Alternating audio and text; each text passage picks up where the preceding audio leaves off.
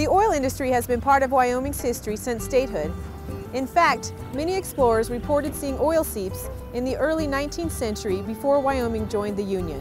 One of those explorers, Captain Benjamin Bonneville, traveled into the Wind River Valley to trade for beaver pelts with the Shoshone Indians who lived in the area. Around 1832, Bonneville stumbled upon an oil seep near present-day Lander that eventually became the site of Wyoming's first oil field.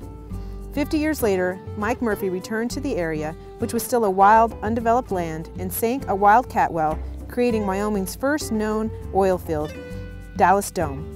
Murphy struck black gold at 300 feet in the Chugwater Formation. Unfortunately for him, uses for oil were limited in 1883, and he primarily marketed his oil to tanners in Utah who used the product to prepare hides and to the Union Pacific Railroad for use as axle grease. Native people used oil in their everyday life before white men began to mine it.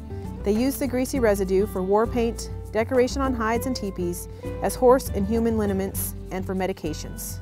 Dallas Dome has been producing oil for more than 100 years, and visitors can still see pump jacks rhythmically rising and falling near the junction of Highways 287 and 28 just south of Lander.